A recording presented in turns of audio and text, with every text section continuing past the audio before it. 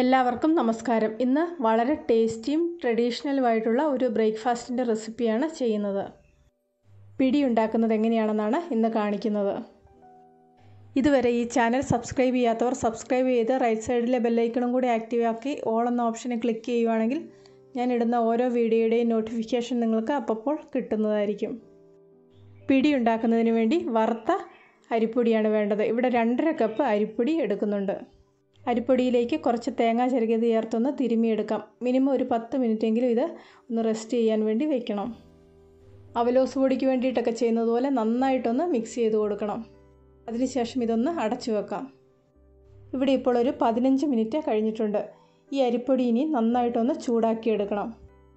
ഇത് നന്നായിട്ട് ചൂടായിട്ട് വരുമ്പോഴേക്ക് ചെറിയ ഒരു മണം വരാൻ തുടങ്ങും. ആ സമയത്ത് തീ ഓഫ് ചെയ്യാം. ഈ സമയത്ത് ഇതിലേക്ക് വേണ്ട ബാക്കി കാര്യങ്ങൾ ചെയ്തെടുക്കാം. 6 അല്ലി വെളുത്തുള്ളി, 3 ചെറിയ ഉള്ളി, 1 സ്പൂൺ ജീരകം, കുറച്ച് തേങ്ങ ചിരകിയത്, ഇവയെല്ലാം കൂടെ നന്നായിട്ടൊന്ന് അരച്ചെടുക്കാം. ചെറിയ അളവ് അരയ്ക്കുന്നത് കൊണ്ട് ജീരകം ശരിക്കും അരഞ്ഞു കിട്ടില്ല. ഇത് വെള്ളത്തിൽ തിളപ്പിച്ചെടുക്കുമ്പോൾ ഇതിൻ്റെ ടേസ്റ്റ് വെള്ളത്തിലോട്ട് ഇറങ്ങി വന്നോളും. ഇതുപോലെ അരിപ്പൊടി കുഴയ്ക്കാൻ വേണ്ടി വെക്കുന്ന വെള്ളത്തിന് കൃത്യ അളവില്ല. കുറച്ച് കൂടുതൽ വെച്ചാലും കുഴപ്പമൊന്നുമില്ല. ഈ വെള്ളത്തിന് പിന്നീട് ആവശ്യമുണ്ട്.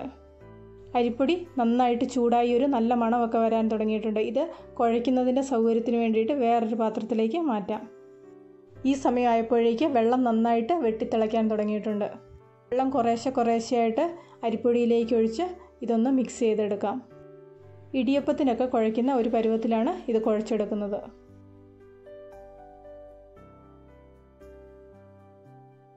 വെള്ളം ഒഴിച്ചു കൊടുക്കുമ്പോൾ കുറേശ്ശെയായിട്ട് വേണം ഒഴിച്ചു കൊടുക്കാൻ. 1 സ്പൂണിൻ്റെ പുറകുവശം വെച്ചിട്ട് ഇതുപോലെ ഒന്ന് മിക്സ് ചെയ്ത് കൊടുക്കാം. മിക്സ് ചെയ്ത് കഴിഞ്ഞതിന് ശേഷം ഇതൊന്ന് ഇടയ്ക്ക് ഇളക്കി കൊടുക്കണം. കൈകൊണ്ട് തൊടാൻ പറ്റുന്ന ചൂടാവുമ്പോൾ ഇത് നന്നായിട്ടൊന്ന് കുഴച്ചെടുക്കാം.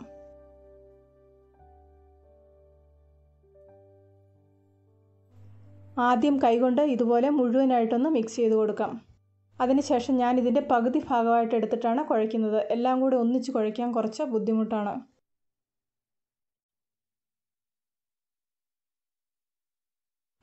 നല്ല സോഫ്റ്റായിട്ട് കുഴച്ചെടുക്കണം. കറക്റ്റ് വെള്ളം ഒഴിച്ച് നന്നായിട്ട് കുഴച്ചെടുക്കുമ്പോഴേക്കും ഇത് നല്ല സോഫ്റ്റായിട്ട് കിട്ടും. 2.5 കപ്പ് അരിപ്പൊടിക്ക് ഏകദേശം 3.5 കപ്പിൽ താഴെ വെള്ളം ആവശ്യമുള്ളൂ. അരിപ്പൊടിയുടെ ഒരു വ്യത്യാസം അനുസരിച്ച് വെള്ളത്തിൻ്റെ അളവിലും വ്യത്യാസം വരും. ഇവിടെ ഇപ്പോൾ 2 സെറ്റായിട്ട് നന്നായിട്ട് കുഴച്ചെടുത്ത് വെച്ചിട്ടുണ്ട്. 2.5 കപ്പ് അരിപ്പൊടി എടുക്കുകയാണെങ്കിൽ ഒരു 5 പേർക്ക് കഴിക്കാനുള്ള പിടി കിട്ടും. 4 പേരാണ് ഒരു വീട്ടിലെങ്കിൽ 2 കപ്പ് അരിപ്പൊടി എടുത്താൽ മതി. നന്നായിട്ട് കുഴച്ചെടുത്തതിന് ശേഷം ഇതുപോലെ ബോളുകളാക്കിയിട്ട് ഉരുട്ടിയെടുക്കാം. ഇവിടെ ഒരു നെല്ലിക്കയുടെ വലുപ്പത്തിലുള്ള ബോളാക്കിയിട്ടാണ് എടുക്കുന്നത്. ഇവിടെ ഒരു 3 എണ്ണം സാമ്പിളിന് വേണ്ടിയിട്ട് ഉരുട്ടി വെച്ചിട്ടുണ്ട്. പിടി ഉണ്ടാക്കുക എന്ന് പറയുന്നത് കുടുംബത്തിലെല്ലാവരും കൂടെ ഒന്നിച്ച് ചെയ്യുന്നതാണ് അതിൻ്റെ ഒരു രസം. ബാക്കിയുള്ള ബോളെല്ലാം കൂടി എൻ്റെ 2 മക്കളും കൂടിയാണ് ഉരുട്ടിയെടുക്കുന്നത്. ഒരാൾ തന്നെ ഇത്രയും ബോൾ തന്നെ ഉരുട്ടിയെടുക്കുന്നത് കുറച്ച് ബുദ്ധിമുട്ടാണ്. അതുകൊണ്ട് എല്ലാവരും കൂടി ഒന്നിച്ച് ചെയ്യുന്നതാണ് നല്ലത്. ഇവിടെ ബോളൊക്കെ നന്നായിട്ട് ഉരുട്ടിയെടുത്ത് വെച്ചിട്ടുണ്ട്. ഇനി ഇതിലേക്ക് വേണ്ട ബാക്കി കാര്യങ്ങൾ ചെയ്തെടുക്കാം. പിടി ഉണ്ടാക്കുമ്പോൾ ഇതുപോലെ കുറച്ച് കുഴിയുള്ള പാത്രം എടുക്കുന്നതാണ് നല്ലത്. പാത്രത്തിലേക്ക് നേരത്തെ അരിപ്പൊടി കുഴയ്ക്കാനെടുത്ത വെള്ളത്തിൻ്റെ ബാക്കി ഒഴിച്ചു കൊടുക്കുന്നുണ്ട്. ഈ വെള്ളത്തിൻ്റെ അടിയിലായിട്ട് കുറച്ച് ജീരകമുണ്ട്. അത് ചേർത്ത് കൊടുക്കേണ്ട ആവശ്യമില്ല. ഇനി ഇതിലേക്ക് 3 കപ്പ് വെള്ളം ചേർത്ത് കൊടുക്കുന്നുണ്ട്. അതായത് 750 മില്ലി വെള്ളം. ഇതിലേക്ക് ആവശ്യത്തിനുള്ള ഉപ്പും കൂടെ ചേർത്ത് കൊടുക്കാം. ഈ വെള്ളം നന്നായിട്ട് തിളയ്ക്കുമ്പോൾ ഇതിലേക്ക് ഉരുട്ടി വെച്ചിരിക്കുന്ന ബോളുകൾ ഓരോന്നായിട്ട് ഇട്ട് കൊടുക്കാം. ഇവിടെ തേങ്ങാപ്പാൽ 2 തരത്തിലെടുത്ത് വെച്ചിട്ടുണ്ടായിരുന്നു. 2ാം പാലിൻ്റെ പകുതി ഇതിലേക്ക് ചേർത്ത് കൊടുക്കാം. തേങ്ങാപ്പാൽ ചേർത്തതിന് ശേഷം ഇതൊന്ന് അടച്ചു വെക്കാം. നന്നായിട്ട് വെട്ടി തിളയ്ക്കാൻ തുടങ്ങുമ്പോൾ തീ ഒന്ന് കുറച്ചിട്ട് കൊടുക്കാം. ചെറിയ ബോളുകളാക്കി ഉണ്ടാക്കിയതുകൊണ്ട് ഇത് പെട്ടെന്ന് വെന്ത് കിട്ടും. ഇതിൻ്റെ കളറൊക്കെ മാറി വരുമ്പോൾ തന്നെ നമുക്കിത് വെന്തെന്ന് മനസ്സിലാക്കാൻ പറ്റും. കാണുമ്പോൾ വെന്തെന്ന് മനസ്സിലാകുന്നില്ലെങ്കിൽ ഇതുപോലെ ഒരെണ്ണം എടുത്ത് മുറിച്ച് നോക്കിയിട്ടുണ്ടെങ്കിൽ വെന്തെന്ന് നമുക്ക് മനസ്സിലാക്കാൻ പറ്റും. ഇതുപോലെ പിടി വെന്ത് കഴിയുമ്പോൾ ഇതിലേക്ക് 2 ടേബിൾ സ്പൂൺ അരിപ്പൊടി കുറച്ച് തേങ്ങാപ്പാലിൽ ഒന്ന് കലക്കിയതിന് ശേഷം ഒഴിച്ചു കൊടുക്കാം. പിടി വെന്തതിന് ശേഷം മാത്രമേ ഇതുപോലെ അരിപ്പൊടി കലക്കി ചേർത്ത് കൊടുക്കാൻ പാടുള്ളൂ. ഇതുപോലെ അരിപ്പൊടി കലക്കി ചേർത്തതിന് ശേഷം ഇത് അധിക സമയത്ത് അടുപ്പത്ത് വെക്കേണ്ട ആവശ്യമില്ല. ഇത് പെട്ടെന്നങ്ങ് കുറുകി വരും.